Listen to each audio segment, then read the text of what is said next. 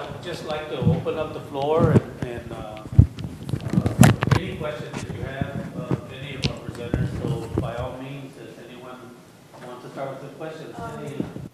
So I'm going to hand out some information with contact information, a little background on Kidswell and Healthy. I also brought a report from Texans Care for Children where I work. We looked at the situation of outcomes for children versus the rest of the population. And one of the findings was that if Texas were able to close the gap for children of color versus white children, the economic gain to our state in 30 years' time would be the equivalent of adding another oil and natural gas industry to our state. It's hundreds of billions of dollars if we can close these gaps. So there's some information about that in this packet. I have a question. I'm Elizabeth Vega, and I'm with Avance. I do their policy work. And my question is, I mean, first of all, the CUCA's research and comments, they come just in time for Halloween, right? Because it's pretty scary. So, and it looks by, the conversation that children of color are being up, with the recent policies enacted by the state, they're setting up for failure already, and that's even more scary. So my question, I guess, to Mr. Hinojosa is there anything being done, anything being done in regards of some sort of civil action, lawsuit or something, since we've already seen this in the past with, the whole, the tracking system, or what is being done, or do we have to wait till, hopefully we get a more minority-friendly governor or legislators? I mean, I'm curious. Yeah, of course, when it comes to funding schools, we have that lawsuit that's still ongoing. So we won in February. The state made some legislative changes. We said they were no big deal. They didn't change anything. Other people said maybe they did. So the court's going to hold another trial on that issue of whether or not the system is funded equitably and adequately. On the issue of tracking students, we won't know until after the implementation of that. So we're trying to take that on the front end. That's why we're organizing, other people to go in and testify at the State Board of Education and push for more rigor in all of these different endorsement tracks, because that's the best that we can do. We're fighting against the jobs people. We're fighting against even some school districts. I mean, I think it was Dr. Brian Woods, who I really commend for doing some great work and continuing the work of folks. But when these new endorsements came out, I mean, he was quoted as saying, oh, this is great. This gives us the flexibility. This gives more opportunities for students. Whether or not those are better opportunities for students and exactly how that flexibility will be exercised is what really concerns us. So. Something to that. So in addition to the fact that the State Board of Education will, at its November 20th meeting, be hearing about this issue, and that the public can speak against tracking at that board meeting. So that decision is yet to be made, and the legislators are already arguing that if we don't track kids, then dropouts will increase, and there's no flexibility, which is what David was pointing us to. That is incorrect logic, and it is not necessary to track our kids. Rather, we have to support them to complete high school and go on to college. So that's one piece. The other piece, though, is that every local school board in the state of Texas can opt to offer whichever of those endorsements they wish.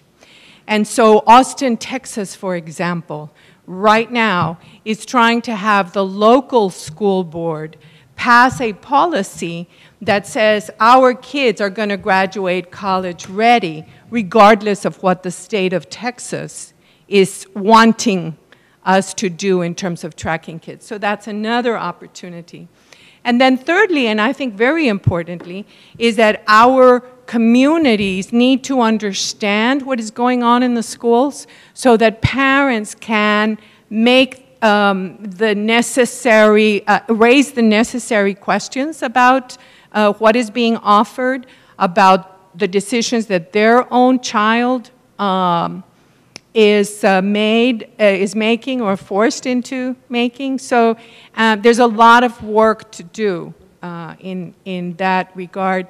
One other resource available to you, those of you who wish to see some of these statistics and related issues on a school-by-school basis, if you go to the IDRA website, idra.org, there is a portal called Our Schools, and it gives you by school information about the various issues that were presented in that Quality Schools Action Framework.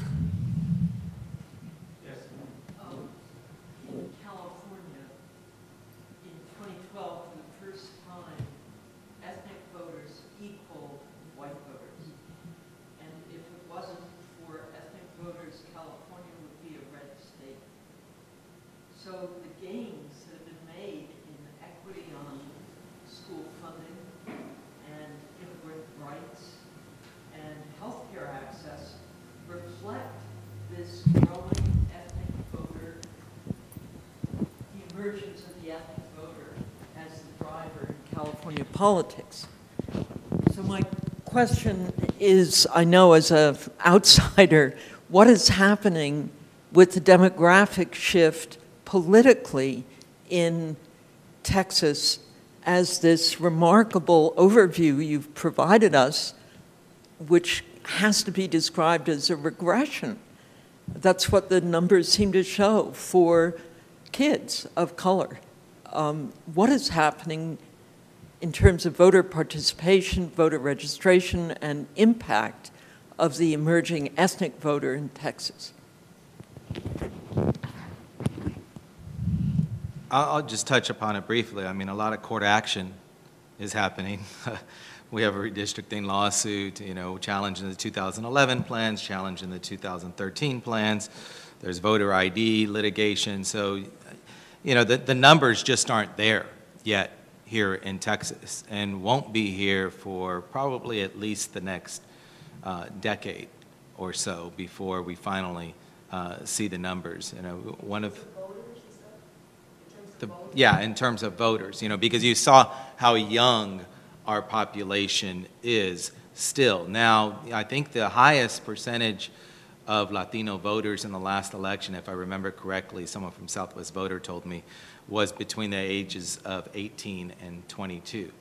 And so it's a very young, you know, when they are turning young, when they're turning the age to be able to vote, they are voting, they are starting to get registered, and there's a lot of efforts out there with voter registration drives.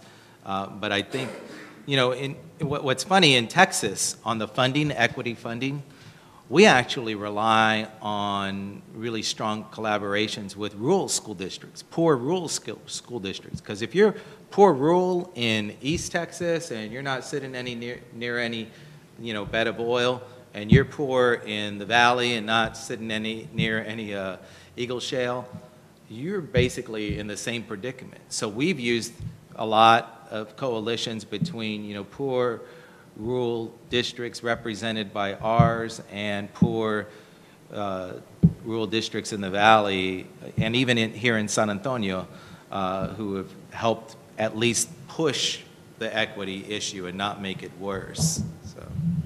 I think one thing that I would add, not so much in time frame, I think David is correct in saying that we do have an increasing amount of mobilization going on to increase that voter participation.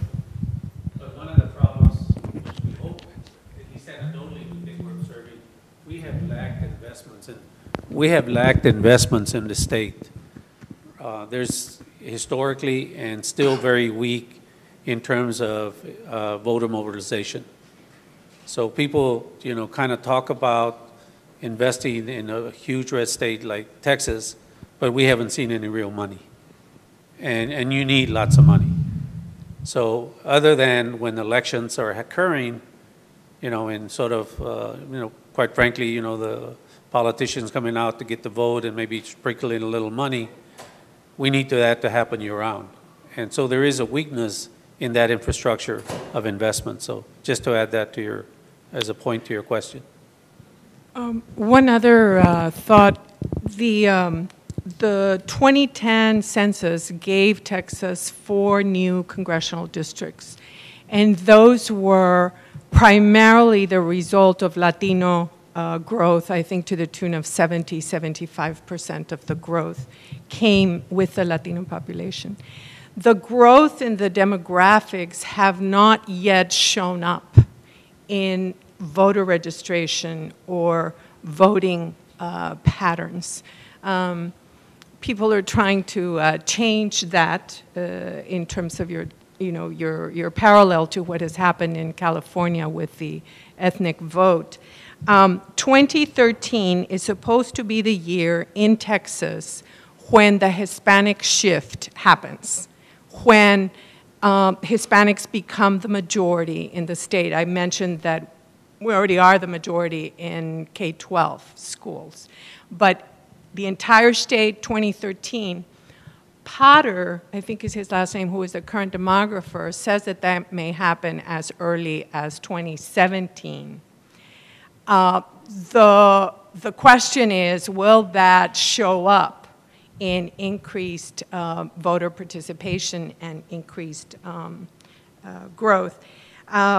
I have seen, especially in South Texas, in the Valley, much work done to very good effect to change policies, whether it is in health or in education or voting, by people from the colonias who are which are the poorest unincorporated areas in the state, who are working together across sectors, education, health, housing, immigration, to make sure that families and communities who are poor get an equal voice. So that's another, I think, place is Deep South Texas, where we can look to some examples for the rest of the state in how you have the community itself be an important part of the solution.